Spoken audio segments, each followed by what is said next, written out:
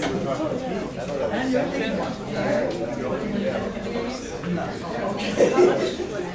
okay, so I'd like to welcome everybody to the Conversations on Social Issues. And this is the first of our weekly library series for this quarter. I'm Sharon Spence-Wilcox. I'm a librarian here. And just a quick intro, we see this series, the Conversation on Social Issues series, it's an extension of the library's charge to promote freedom of information and the open exchange of ideas. And though none of us, thank you, none of us will agree with every single thing that's written in this library and the databases that we provide, we do it so that the community can learn from the wide range of information that's out there. And this same philosophy extends to space. So not just what we buy, but the space we provide and the people that we invite in. We want to have a wide range of perspectives, and we encourage you to express your own opinions about what you hear this afternoon, but do that in a respectful way. Everybody has something to say. You can open up and share what you have to say. And this way we can learn about the topic from each other. So before we get started, next week's presenter is going to be, I left my paper over here. It's going to be Carl Livingston, our political science faculty member, and he's going to be speaking about the rediscovery of the primacy of economic development and civil rights. But right now, today, we have Joshua Farris, Olu Thomas, and Bryce. Bryce. Okay, and the three of these guys are from safeinseattle.org, and they're going to be talking about housing as a human right, the foreclosure crisis in King County. Take it away. Good afternoon, everybody, and thank you for being here. Apologize for the delay in getting started, but we're here. So we're here mainly because we believe there is a crisis going on right now with housing and homelessness and foreclosures, and I'm sure many of you would agree with me that there is a crisis. We're concerned that there isn't enough attention, enough awareness about the issue, and it's something that we want to bring people to be and become aware of it. And that's exactly why we're here. We want to talk about it. We want to bring it up to the, we have actually been dialoguing with the city council members, the powers that can make a change, and it's a really slow process. They're responding as slowly as they can. We want to move it. We want people to get involved, and that's why we're here. Who here thinks housing is a crisis? I'd like to say show of hands. Thank you. I think you tend to agree with me. It's a problem. So that's where we are. I'm going to pass it to Josh. Let him get started on that. Well, there's something called the Committee to End Homelessness in King County. They started this committee as a committee of a committee to come up with a plan to end homelessness in King County in 10 years. And they're now into their, I guess they're going into their 9th year now, and homelessness in King County has never been higher. Rents have never been higher. And now there are more empty houses, more empty bank-owned houses than there are people sleeping on the streets at night.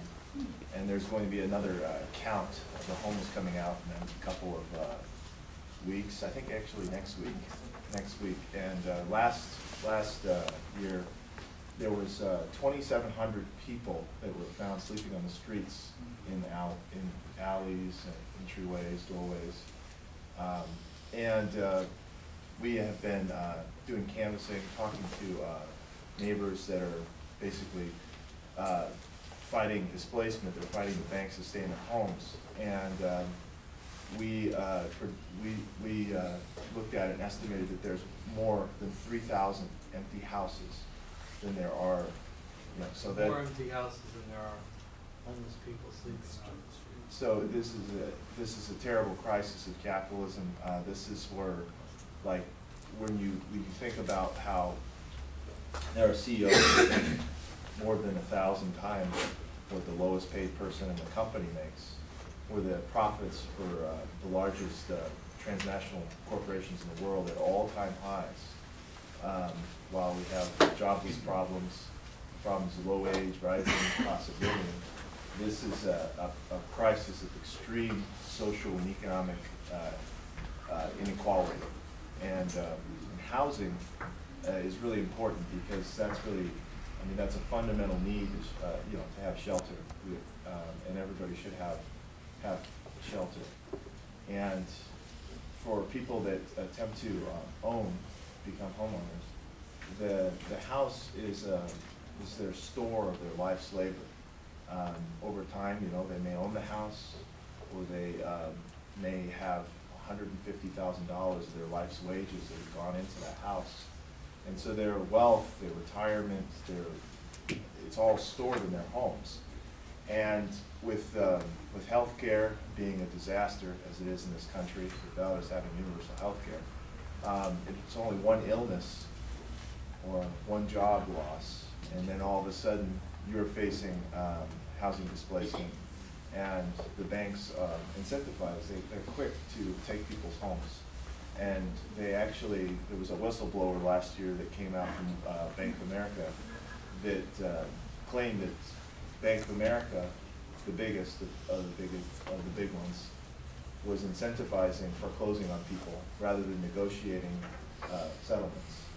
And as you may all know, if you can remember Occupy, the banks got bailed out, and they took billions and billions of dollars. And there continues to be a printing press being run at the Federal Reserve to subsidize their extreme bonuses and profits at the expense of everyone else in society.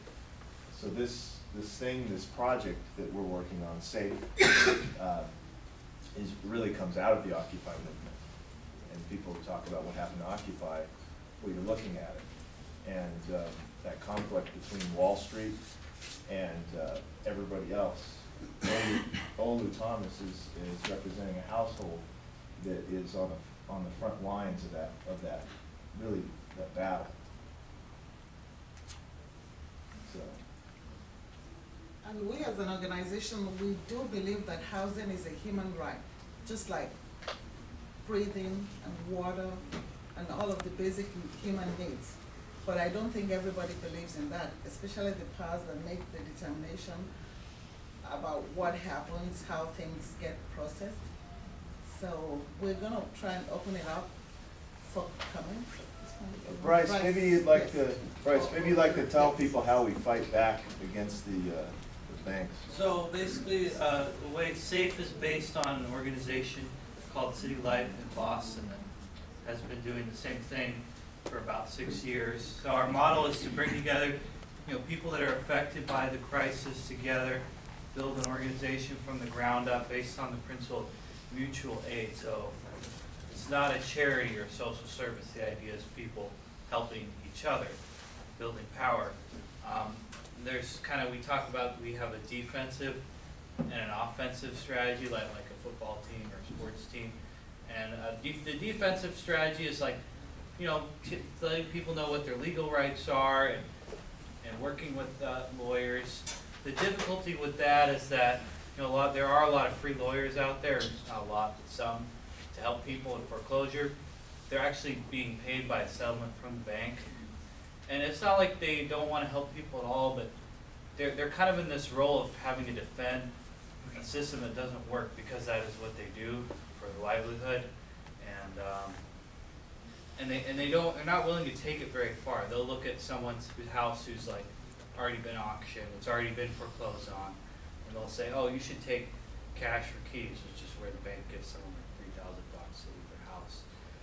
We in SAFE, we say, don't do that. You can don't believe these letters the banks are sending you and what people are telling you. You can stay in that house for as long as you stay in that house. And so we use direct action. We do demand deliveries to banks and other institutions. And then we do campaigns of public protests, pickets, and we're even willing to do an eviction blockade, which we did last May in South Park, where people literally stand in between the sheriff and the house. We were actually able to stay there for 10 days and get a stay. And they ended up taking it eventually anyways, but I mean the cost of the bank was huge. this very moralizing thing, brought lots of people together. So I think, you know, we're finding that while there are important things that go on in Olympia or DC or in the world of kind of official politics, that the power to really solve these problems has to be built from the ground up, from ordinary people coming together and using public pressure. The one case we really should mention too is Luisa Telefoni. She's head of a Tongan household. There was like about 5 different families that lost their homes, and her house was sort of like the center of the Tongan community for a long time. They established the first Tongan church, and Luisa's brother is married to the Princess of Tonga, and the King of Tonga. When he visited America, he had dinner in that house. So the house is very important to the Tongan community. Well, they took all these people in because in Tonga, basically, there's no homeless. Housing is a human right. Everybody, they all share, and they all take care of one another. So Luisa had more than 20 people living in her house. And next to her house, on the end of this cul-de-sac that her family's always kept safe and taken care of, there was an empty house that Wells Fargo had previously closed on. And so it was just sitting there empty, and meanwhile, Luisa's got 20-something people in her house. And so what they did was they just moved the family back into the next house, to that empty house. And they took an extension cord from their house and ran it across the lawn to that house. And they made the basement, which is a large space in that house, into their community church. And Bryce and I, this is the second year I've gone to that.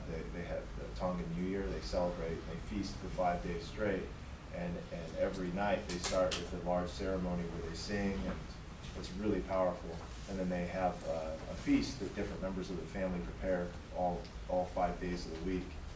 And you know, so this house, they basically just took it back, and they've reoccupied this house. We also attempted to do this with Jeremy after the eviction was carried out. Shama Sawant, myself, Lauren Tozy, and Dorley Rainey were all arrested by the sheriff, and it was more of a dog and pony show. They arrested us and they released us on the street corner. It was mostly a show for the press so that the sheriff could feign to kind of care about, you know, not to kind of protect his public image because it was election year for him. Well, you know, we were actually serious about defending Jeremy's house, so we implemented something similar that they've been working on in Portland. And the next week we moved him back into that house publicly, and then the SPD was called in to evict Jeremy the second time. No one was arrested, but it was very problematic, and it shows that we have to put pressure on the mayor's office and the city attorney to call off the SPD and realize that these are civil land disputes, and that the SPD has no right to evict our people from our homes. So these are ways in which we are pushing beyond these illegal and these immoral laws, and struggling for the higher cause of housing as a human right. If I could add one little thing. Part for Pete Knutson's benefit, but also because Knutson's benefit, also because it's true. Like a big part of the work in SAFE is the messaging of it. So we make lots of creative signs, banners, posters. We you know, put out newsletters and stuff. We try to make songs, chants, because a big part of it is kind of the battling the message of the banks and kind of the mainstream society that says, oh, you should feel ashamed of yourself. It's you against the world. If you fail, it's your fault. And so you know, we're always trying to counter that message and appeal to a broad layer of people that would see us on the street or on the news or you know, anywhere in public. So I just wanted to add that. Yeah. So we can open it up for questions at this point. What is a really good resource for learning about squatters' rights in the city and King County? Because of You know, I actually purchased a book from Left Bank recently about people that have done this successfully and ways to work the system so that this can happen because of all these homes that are empty, and like what are some resources for that? I believe the tenants union might be the best bet for now, and if they won't be, because they have legal issues, they have legal battles with renters, and I believe squatters will fall into the same categories. So the tenants' rights association will do that. Also pushed back in Olympia, I think it was a little over a year and a half ago, the bank's lobbyists tried to get some sort of legislation that would have criminalized squatting to a much higher extent. It didn't make it very far, but the banks are already thinking about this. You know, they're thinking about how they can sort of protect their private property from these people that need shelter. So there's a lot to talk about there. So I agree with you somewhat in the sense that I disagree with predatory lending, and I think that's some things that corporate America has been doing to be destructive to the rest of us. But you said that that housing is a fundamental human right. And that's a pretty bold statement. I was wondering if you can defend that at all. Tell me why you think that is. Well, it's in the Declaration of Human Rights, the U.S. Human Rights Forum, I believe, 6 years ago. Well, you can look this up on Take Back the Land. There's an extreme, it's Take Back the Land, and Max Rameau, who was featured in Capitalism, a Love Story, I think, especially the extra credit for special features. There's a long interview in there with him. He talks about this and he explains, like, basically, like, academically and ethically and philosophically, like, why this, and legally, even, and based upon, like, you know, international laws, why this is so. But, I mean, just looking at it from a basic level of, like a critique of capitalism, if you have a surplus of empty houses that are sitting rotting and blighting, you know, in neighborhoods where blackberry bushes are growing over the backs of the houses, and people go in there and they're using meth or they're spray painting racial hate speech on the walls, as we saw at Pam's next to Pam's house, where a Latino family was thrown out of the house and it sat empty for 2 years. Next door to Pam, who's a single mother, black woman, her house next to her, there was N-word, stay over there, and all this stuff inside the house, and it became like a place where people would throw their garbage, and it was actually a really beautiful home that this family had lived in for 20 years, and now it's just sitting there rotting, and the banks would prefer that it sit and rot and that nobody lived there than somebody else living there. And so if you have like a surplus of housing, and yet like there's all these people that are on the streets, that I think right there in itself tells us that that's a problem, and a big defense for housing being a human right. Well, I hear what you're saying about homelessness, and correct me if I'm wrong, but are you saying that when a baby is born, it's government responsibility to provide housing for that baby? Absolutely. I mean, everyone's right to have a house, to have a shelter, to like keep their family warm. But I don't feel like they're saying that it is the government's responsibility to like provide a house for every baby that's born. I think that they're saying exactly what they're saying, that there's an abundance of empty houses, an abundance of people that don't have houses, so why don't we put those people that don't have houses in a house? It's a human right though, so whose responsibility is it to pay for that? Well, one way to look at it though is it the government's right to enforce homelessness? Right? Is it the government's responsibility to enforce predatory lending and housing displacement? And I would say absolutely no. I think the government's responsibility is to basically look after the society's welfare and try to, you know, ensure that there is a society for posterity, which is, I think that's actually in the thesis statement of the Constitution. I think that it is a fundamental right, and I think that when a kid is born, if they do not have housing, I believe that it should be up to society to get that kid housing. How does that happen? It's got to be changed. But everyone, I believe, should have a right to housing. The kids don't even, how are they gonna even understand what a house is when they can't even walk or speak, but they need shelter. And you can look at other societies that do provide for their people. It's just, I think it's common sense that everyone should have a house, and it's part responsibility of the government also if they are in need and they, I mean, we pay taxes. I mean, our money goes and goes. Sometimes it needs to come back. That's just my opinion. Yeah. As to the question of whether everyone has a right to housing, I think it would help to turn that over and say, is it anyone else's, government or non-government? Is it anyone else's right to say you may not take shelter and to use force to prevent someone from taking shelter? Yes, ma'am. I heard you guys say King County. Do you know of anything up in Snohomish County by chance? Because I actually have a house in foreclosure that was supposed to be sold like 2 or 3 times last year, and it didn't get sold, and now I got notice that it's going to be sold in May of this year. So I'm just wondering if you guys know of anything up in that direction that may be helpful. Well, we don't have particular resources for that area, but we're trying to bring people together in the same area who can do exactly what we are doing in this area, and all you need to do is to stay in your home. If you stay in your home, then you fight the banks, since you're making it easy for them when you leave. So we don't have resources to answer your questions, but you can work with us, and we also can work with you. And that group in Boston, City Life, has like 5 or 6 chapters around the region.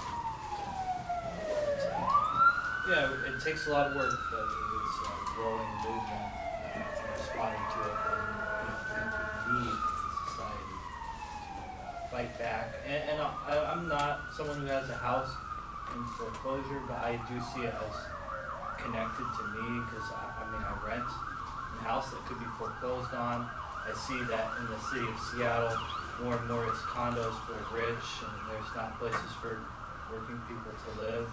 And you can see how the banks and corporations are just squeezing people from a variety of directions. Like, we're taking your job and your house and your health.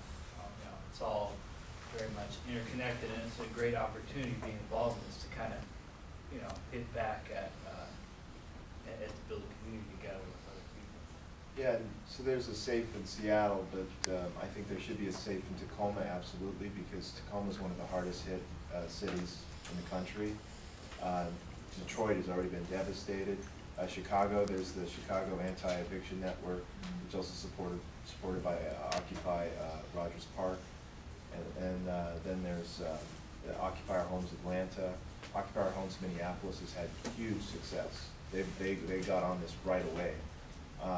So that, and as well, City Life is way ahead of the game on this, because they came out of almost 40 years of tenant organizing, and they knew that basically the housing crisis was something they had to get on.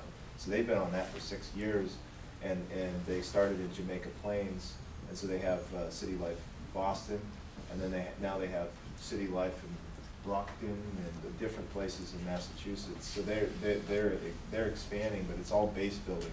It's basically, you need to get that 1 or 2 people in that area that decide, we got to organize, we got to do something, and then you got to start talking to your neighbors, and then start talking to the people that are in the same situation as you. There's millions of people in the country that are basically facing housing displacement, so it's easy to organize and to reach out and to start the base, and maybe we could support you in that. I don't know. In response to what he said, I think beyond everyone has a civil right to have a home, it's I think people have, as human beings, we should have an understanding of not taking advantage of people in weak situations and people that aren't as privileged as other people. It's not oh, you should live for free, but it's if you see someone in a situation and they're struggling, you don't need to take advantage of that. And especially when you're a bank and you have money and you have resources and you could probably provide for that that person, why would you feel the need to take something from someone? Like, that's, That you're not gonna use. yeah, I don't, Especially when it's a family. And what happens is just a single injury can make a Yeah. big difference. it's in privilege giving is, them is, yes. privilege is something that isn't, it's not like, it's, I don't know.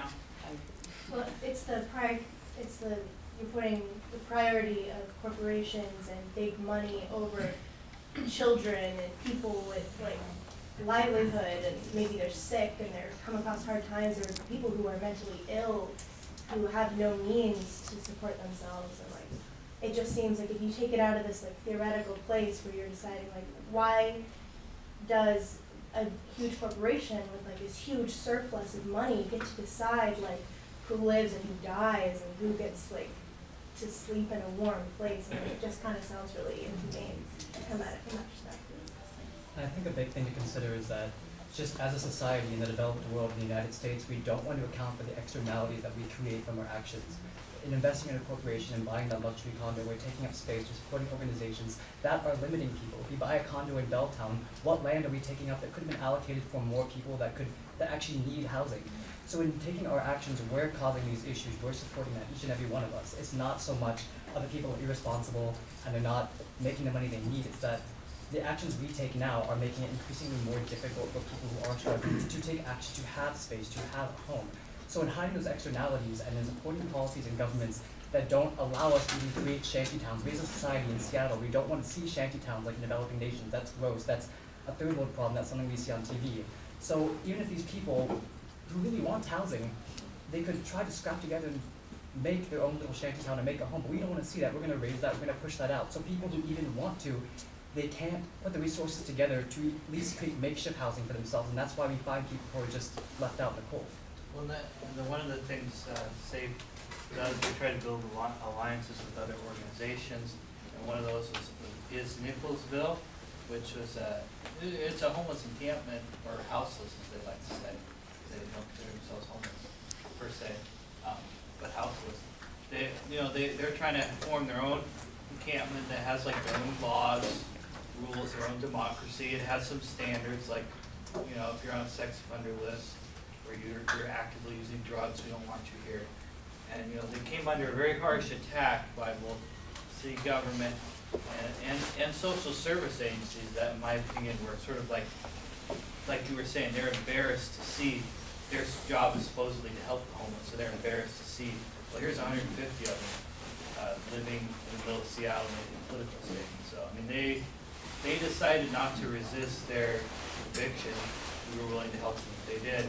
And they got, got dispersed, which is sad. But, they're still out there. There's a movement for, the homeless that's along with the movement of people that are still in houses. They're kind of overshadowed together. How can people like us contribute to your organization? So we're passing around a sign-up sheet. So if you want to, if you would like to get involved, we're requesting for support in different ways. We have actions. We have regular actions that we focus on banks and the auction protest that happens in Bellevue. You can donate. You can become a part of the organization by being a member. When you come to one of our meetings, we have meetings every Tuesday evening. Our headquarters on Beacon Avenue. So that's how you can learn a little more about the organization. There are different kind of work groups that you can be a part of. And also tomorrow at 4:30, we're going to be picketing the Bank of America in Columbia City, Alaska, and we're going to meet at Alaska every year. And we'll be doing that tomorrow, Friday, and then we will be doing that Friday after. Did you say you're going to be evicting it? Oh, well, that would be funny. Yeah. That would be funny. We might say we're doing that, but we're probably not. We're not quite there yet. We'll be picketing that. What you have to think about though with all of this is without these corporations, we wouldn't have the America that we do right now. As bad as they are and the things that they do, they are still supporting the economy. In some way, they're holding America up to the standard that America wants to get up to, None of us would have whether or not it's really great life with a lot of money or not so great life with money. Well, I mean, I think the way I would see it is that it's not so much the corporation, which is not a person, it's an entity. It's the workers that go to work every day at, you know, different private and public institutions that make the world go around. Well, exactly, but without that corporation, those people wouldn't have anywhere to go to work. Yeah, those are the same corporations that got bailed out, remember, by these funds. Yes, sir. What is a corporation other than the structuring of individuals? But the individuals who are creating the products, the merchandise, are still the ones who are in charge of the primary output of that corporation. Yes, there's deciding individuals up top, but everything starts from the bottom and goes out in a corporation. The money on the other side doesn't go that way. I mean, it all goes to the top. So yeah, I mean, a co-op on the other hand is completely different. A corporation is completely different. It's not. It's an entity, but it shouldn't be large enough to where its GDP is larger than a small country. It should not. Yeah, that's very true. Can I have somebody else say something from there? Can I can hear from you? Did you have me?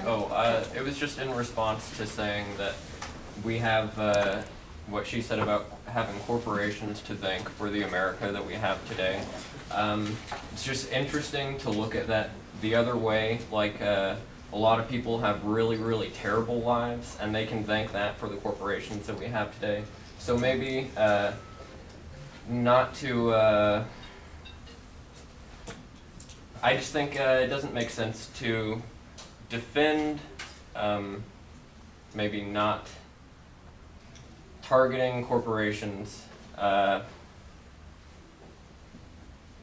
kind of lost what I was saying though. Yes, yeah. I also think that it could have worked in other ways. It didn't have to turn out that way. And if you learn about the way that corporations were about, like, it's these people that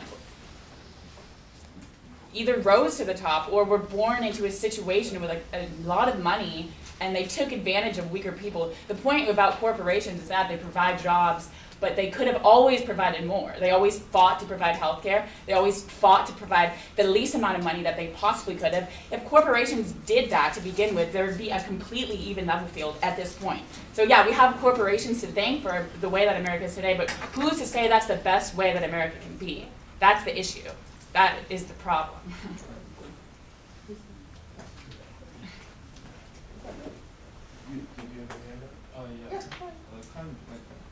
But what if there are homeless people who are not everybody homeless people are willing to have home actually.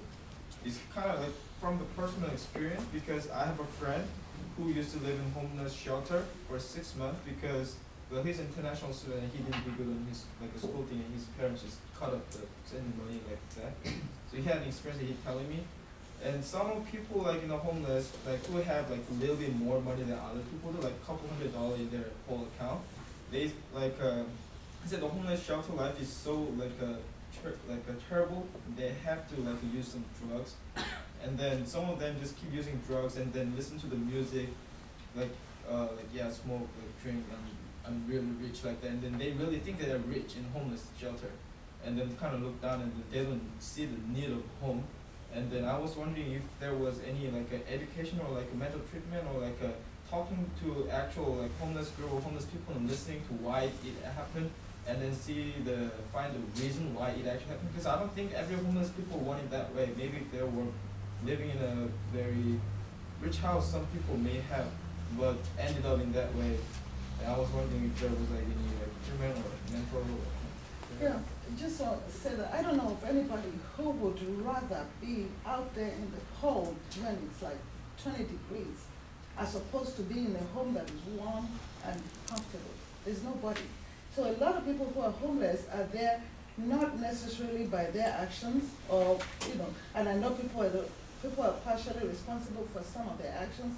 Some of them are mentally challenged in a lot of ways, and there's a lot of help from the homeless shelters to try and support, what issues they're going with and see how they can get help. So there is that help. There's a lot of agencies social service agencies that's helping out in that area. But I think primarily most people would rather not be homeless than be homeless. But what about the people they are afraid of the judgment in society? Like in this homeless shelter, because they have a little bit more money than others, they think they're rich, so in that area they're like really coolest.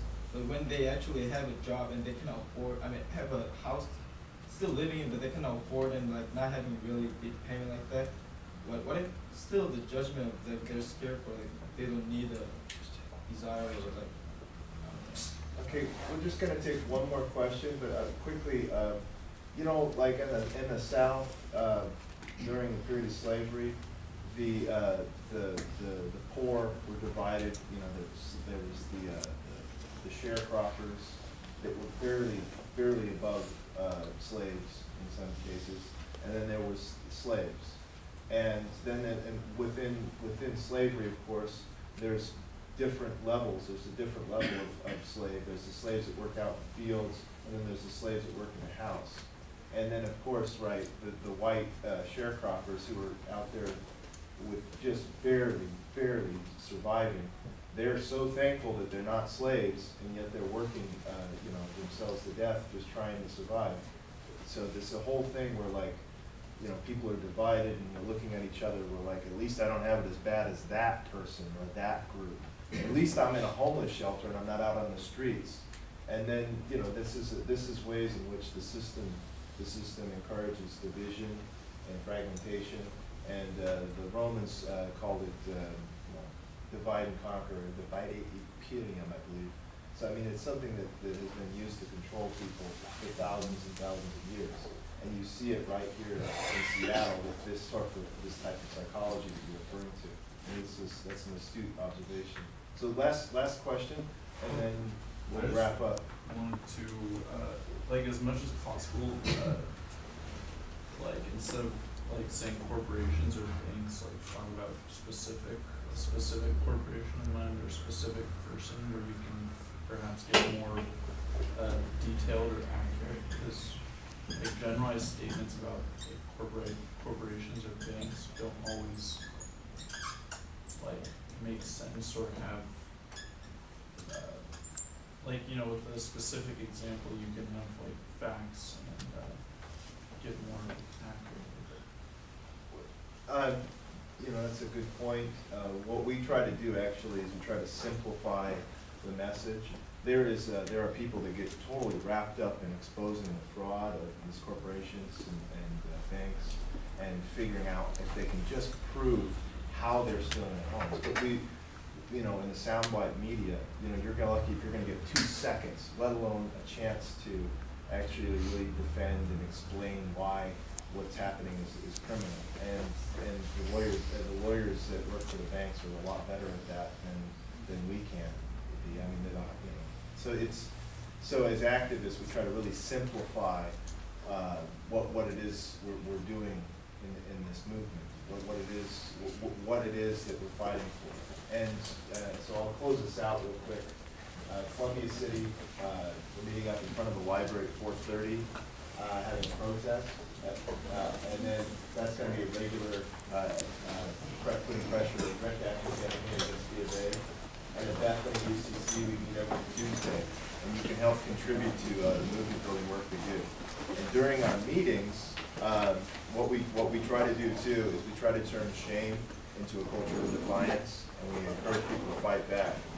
And we always close our meetings out with a solidarity chant, and I'll show you that. So in this one, we always say when we fight, we win. But you may not actually win the fight for your house, but we're winning because we're building a movement, we're supporting each other, and we're taking on the most powerful corporations in the world, and we're winning. So when we fight, we win!